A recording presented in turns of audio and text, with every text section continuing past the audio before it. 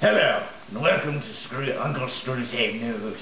I'm your host, Uncle Screwtape, and we are going to be right the camera!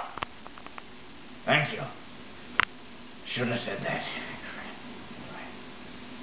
Today, our weather report is sponsored by White Castle.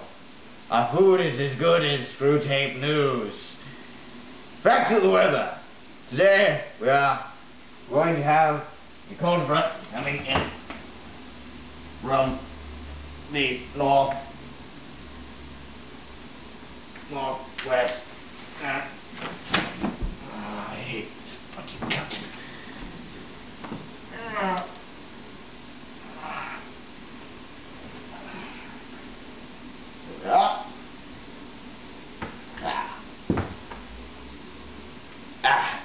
Anyway, as I was saying, we are having another budget cut. Front. It is cold, and it is the wrong color. It looks more like warm. Let's just say it's warm.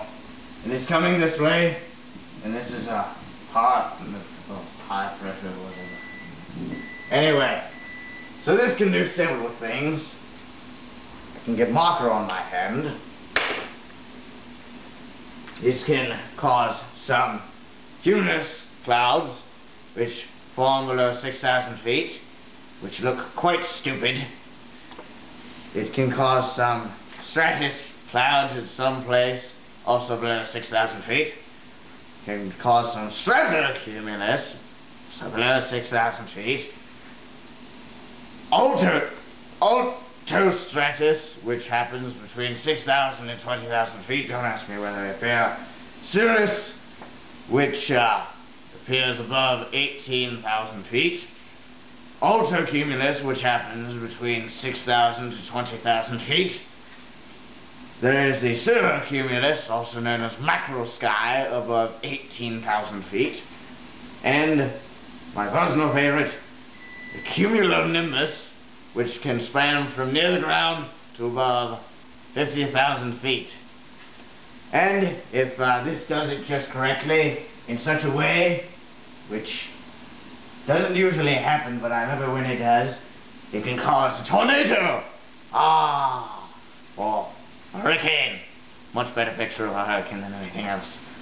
Now, how can this happen, you may be saying? Well, first off, it could be where the warm is going into a cold area, and the warm is going towards the cold, pre-existing, and then it simply sweeps up against the cold because the cold is stronger than the warm.